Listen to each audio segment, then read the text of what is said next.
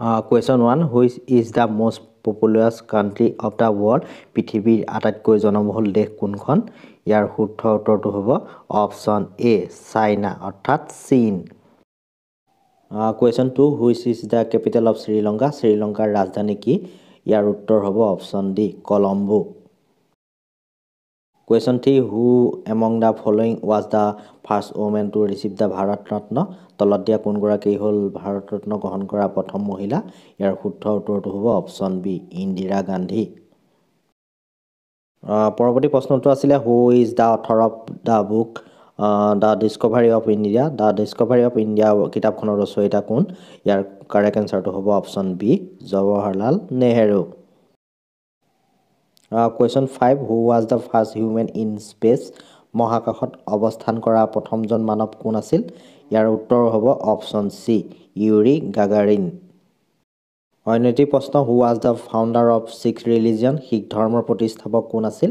ইয়াৰ শুদ্ধ উত্তৰটো হ'ব অপশ্যন চি গুৰু নানক দেৱ। গুৰু নানক দেৱ শিখ ধৰ্মৰ প্ৰতিষ্ঠাপক আছিল। Question 7. Who is known as the Iron Man of India? ভাৰতৰ লৌহ মানৱ বুলি কাক জনা যায়? ইয়াৰ কাৰেক্ট এনচাৰটো হ'ব অপশ্যন এ চৰ্দাৰ বল্লভ ভাই Patel. Next question When is the Teachers Day celebrated in India? ভাৰতত শিক্ষক দিৱস কেতিয়া পালন কৰা হয়? আপোনালোকে সকলোৱে জানে। ইয়াৰ শুদ্ধ উত্তৰটো হ'ব অপশ্যন বি 5 ছেপ্টেম্বৰ।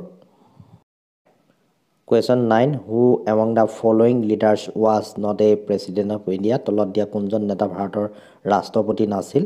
ইয়াৰ শুদ্ধ উত্তৰটো কোনটো হ'ব option D Uma Bharati. Next question Where is the headquarter of the World Health Organization situated? বিশ্বৰ স্বাস্থ্য সংস্থাৰ মুখ্য কাৰ্যালয় ক'ত অৱস্থিত? ইয়াৰ শুদ্ধ উত্তৰটো হ'ব option C জেনেভাত। Question 11. Davis Cup is associated with which of the following sports? David cup তলত দিয়া কোনবিধ ক্ৰীড়াৰ সৈতে জড়িত? ইয়াৰ কাৰেক্ট এনচাৰটো হ'ব option B lawn tennis. Question 12. Who appoints the chief minister of an Indian state? ভাৰতৰ এখন ৰাজ্যৰ মুখ্যমন্ত্ৰী কোনে নিয়োগ কৰে? ইয়াৰ কাৰেক্ট এনচাৰটো হ'ব option B the governor of the state অৰ্থাৎ ৰাজ্যখনৰ ৰাজ্যপালে। পৰৱৰ্তী প্ৰশ্নটো Where is the Golden Temple of the Sikhs situated? শিখসকলৰ স্বৰ্ণ মন্দিৰ ক'ত অৱস্থিত? ইয়াৰ কাৰেক্ট এনচাৰটো হ'ব option D Amritsar. Question 14. What was the old name of Chennai? চেন্নাইৰ পুৰণা নাম কি আছিল? ইয়াৰ কাৰেক্ট এনচাৰটো হ'ব অপশ্যন ডি মাদ্ৰাছ। চেন্নাইৰ পুৰণা নাম আছিল Madras. Next question in which Indian state is Namdapha national park situated? Namdapha ৰাষ্ট্ৰীয় উদ্যান ভাৰতৰ কোনখন ৰাজ্যত অৱস্থিত? ইয়াৰ শুদ্ধ উত্তৰটো হ'ব কোনটো option C Arunachal Pradesh. Next question who was the last Mughal empire? সৰ্বশেষজন Mughal সম্ৰাট কোন আছিল? ইয়াৰ কাৰেক্ট এনচাৰটো হ'ব option D Bahadur Shah Zafar. Question 17. Who established the Maurya dynasty? Maurya বংশ কোনে স্থাপন কৰিছিল? ইয়াৰ কাৰেক্ট এনচাৰটো হ'ব option A Chandragupta Maurya.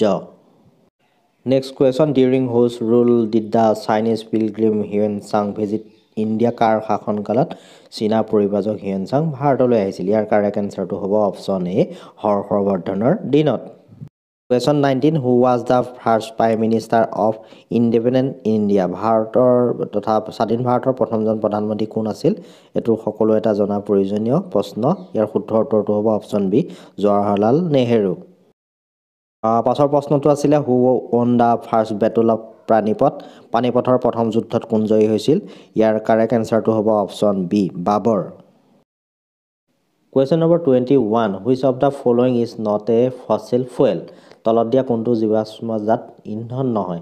Year correct এনচাৰটো হ'ব অপশ্যন ডি ভেজিটেবল অইল অৰ্থাৎ বনস্পতি তেল।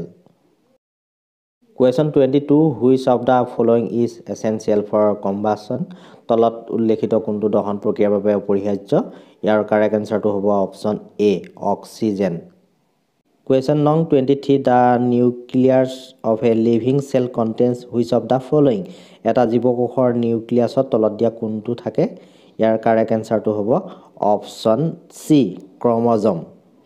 অন্যটি প্ৰশ্ন আহিছিল which of the following is not a female reproductive organ তলত দিয়া কোনটো স্ত্ৰী জনন অংগ নহয় ইয়াৰ শুদ্ধ উত্তৰটো হ'ব অপশ্যন চি বেষ্ট অৰ্থাৎ স্তন question number 25 which of the following is true তলত দিয়া কোনটো সঁচা প্ৰথম অপশ্যনত দিয়া আছিলে sound cannot travel through liquid শব্দই জুলীয়া পদাৰ্থৰ মাজেৰে গতি কৰিব নোৱাৰে অপশ্যন বিত দিয়া আছে sound cannot travel through gas শব্দই গেছৰ মাজেৰে গতি কৰিব নোৱাৰে অপশ্যন চিত দিয়া আছে sound cannot travel through solid শব্দই গোটা পদাৰ্থৰ মাজেৰে গতি কৰিব নোৱাৰে আৰু অপশ্যন ডিত দিয়া আছিলে sound cannot travel in vacuum শব্দই বায়ুশূন্য মাধ্যমেৰে গতি কৰিব নোৱাৰে শব্দই যিহেতু বায়ুশূন্য মাধ্যমেৰে মাজেৰে গতি কৰিব নোৱাৰে আৰু ইয়াত প্ৰশ্নটোত সুধিছে তলৰ কোনটো সঁচাত যিহেতু এইটো ডি অপশ্যনটো সঁচা হ'ব সেইটো কাৰণে এইটো শুদ্ধ উত্তৰ হ'ব Question 26 Which of the following is a good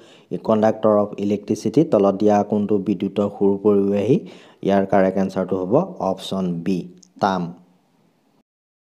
Next question Which of the following is not a part of human eye তলত দিয়া কোনটো মানৱ চক্ষুৰ অংশ নহয় ইয়াৰ শুদ্ধ উত্তৰটো হ'ব অপশ্যন সি টিয়াৰ অৰ্থাৎ চকুলো Question 28 Which of the following is not a planet of the sun তলত দিয়া কোনটো সূৰ্যৰ এটা গ্ৰহ নহয় ইয়াৰ শুদ্ধ উত্তৰৰ বাবে চাৰিটা অপশ্যন দিয়া আছিল ইয়াৰ শুদ্ধ উত্তৰটো হ'ব সাইৰাছ বাকি বুধ শনি পৃথিৱী এইকেইটা যেহেতু সূৰ্যৰ এটা গ্ৰহ পৰৱৰ্তী প্ৰশ্নটো আছিল Which of the following is a greenhouse gas তলত দিয়া কোনটো এটা greenhouse gas ইয়াৰ শুদ্ধ উত্তৰৰ বাবে চাৰিটা অপশ্যন দিয়া আছিল ইয়াৰ শুদ্ধ উত্তৰটো কোনটো হ'ব অপশ্যন সি কাৰ্বন ডাই অক্সাইড অন্য এটি প্ৰশ্ন আহিছিল Which of the following is a synthetic fabric তলত দিয়া কোনটো এবিধ কৃত্ৰিম সূতা হয় ইয়াৰ শুদ্ধ উত্তৰটো হ'ব অপশ্যন এ ৰেয়ন এবিধ কৃত্ৰিম সূতা বন্ধু বান্ধৱীসকল ভিডিঅ'টোৰ যোগেদি অসমৰ স্বাস্থ্য বিভাগৰ গ্ৰেড 4 লিখিত পৰীক্ষাৰ সাধাৰণ জ্ঞানৰ প্ৰশ্নকেইটাৰ উত্তৰ আপোনালোকৰ মাজলৈ আগবঢ়ালোঁ এই প্ৰশ্নকেইটাৰ পৰা আপোনালোকে কেইটা শুদ্ধ উত্তৰ কৰিব পাৰিলে নিশ্চয়কৈ কমেন্ট সেকশনত গৈ জনাব আৰু ভিডিঅ'টো যদি আপোনাৰ চাই ভাল লাগিলে প্লিজ এটা লাইক কৰি আপোনাৰ বন্ধুবৰ্গৰ সকলৰ মাজতো ভিডিঅ'টো শ্বেয়াৰ কৰিবলৈ নাপাহৰিব ধন্যবাদ